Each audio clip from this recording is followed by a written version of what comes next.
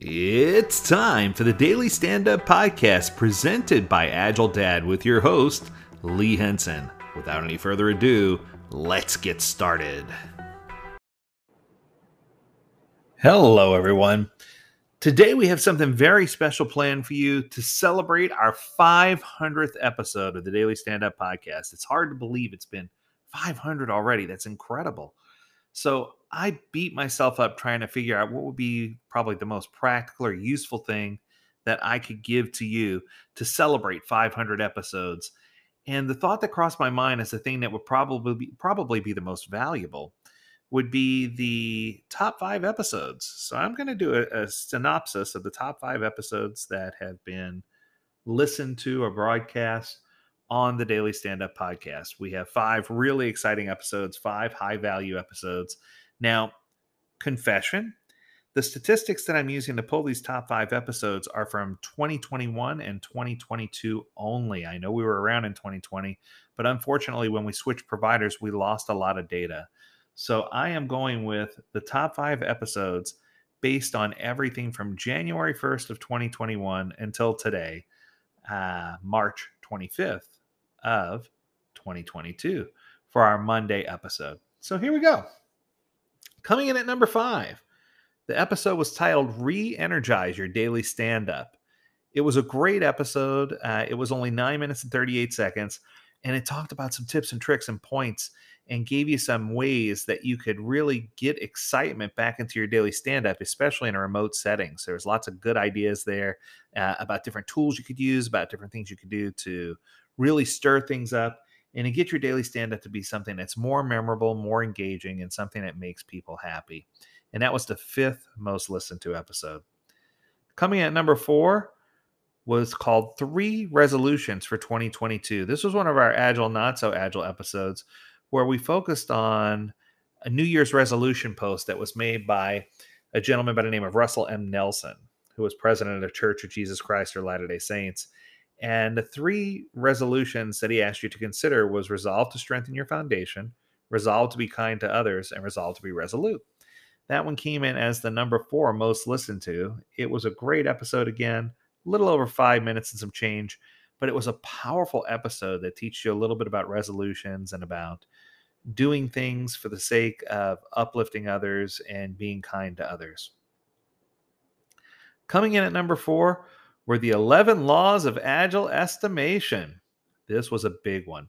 I can tell you now, this one was one of the ones that had several thousand. This was the big jump right here. So 3, 2, and 1 were the ones that really had huge numbers when it came to people listening.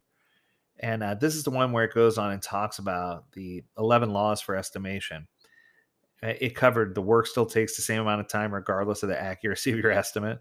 No matter what you do, estimates are never to fully be trusted. Imposing estimates on others is a recipe for disaster. Estimates become more liable closer to the completion of the project. So there's lots of good things here. There are 11 different things here. And it's just another really, really substantial episode, right? And it's one that I dearly remember because there were some things in here. So I'm going to go through a couple more at 11 because there were some things in here that really stood out to me. So the more you worry about your estimates, the more certain you can have bigger things that you should be worrying about instead. I love that. When you suck at building a product or service, your estimates will suck also. When you're great at building a product or service, your estimates will only be mediocre. I like that. The biggest value in estimating isn't the estimate, but to check to see if there's a common understanding across all people involved. Keeping things simple is the best way to increase the accuracy of your estimates. Once again, lots of powerful tools here, right? Building something increases the accuracy of estimates more than talking about building it. How many times were we in that meeting, right? Breaking all the work down into the smallest details to arrive at a better estimate means you'll deliver the project later than you had done if you hadn't done that. Punishing wrong estimates is like punishing a kid for something they don't know and they don't and can't know yet, something they don't understand. There's a cool statistic that was given too about past performance not being a guarantee of future results. There's a story from 1943 at a casino in Las Vegas where the color red won 32 times in a row. It's easy to fool yourself that there's some kind of pattern, but that's a classic example of gambler's fallacy. And when you use time-based estimates, you're doing the same thing. So there you go. So powerful, powerful episode at number 3 with several thousand listens. So I encourage you, if you haven't listened to that one, go back and listen to it. It was originally broadcast on January 6th, 2022, but it's one of the most powerful broadcast episodes for 2021 and 2022. Coming at number 2, this was part of the Agile Expert Series. This one comes from September 20th of 2021. And this is an episode that I did with Mike Cohn. It's called Understanding the Agile Revolution. And this is an opportunity that we have to speak with Mike Cohn, an industry leader, and talk to him about what challenges the industry faces as a whole. How do we navigate the constant change?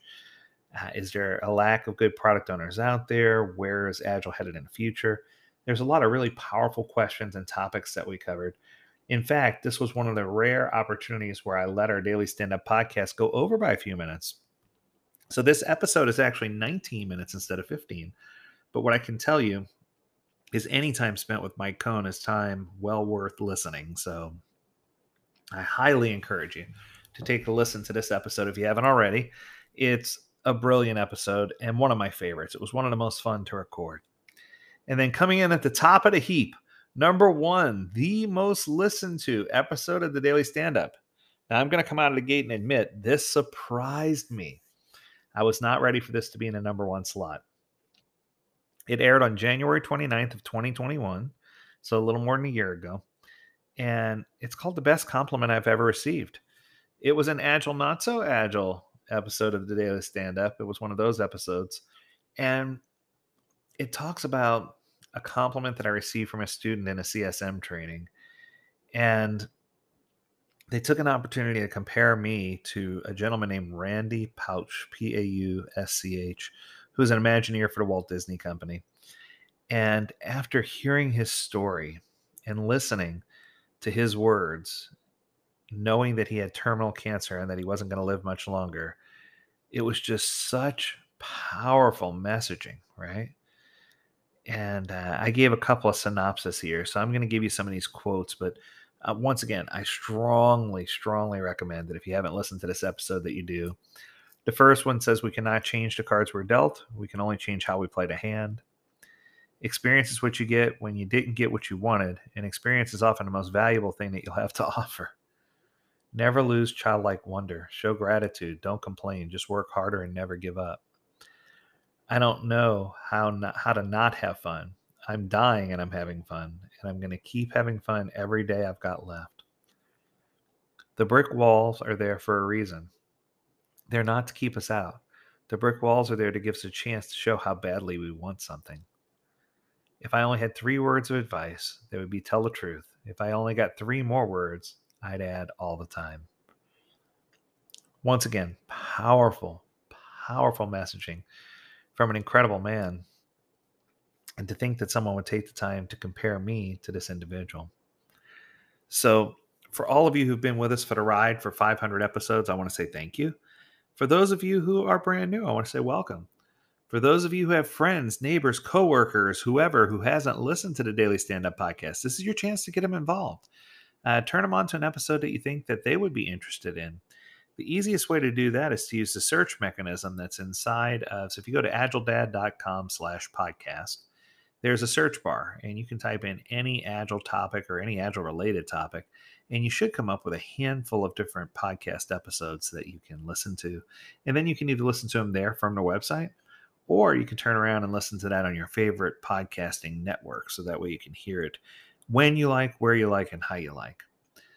But my challenge for you today is to find a way to live better, find a way to be stronger, find a way to leverage these tools and other tools to help others in their personal and professional journeys.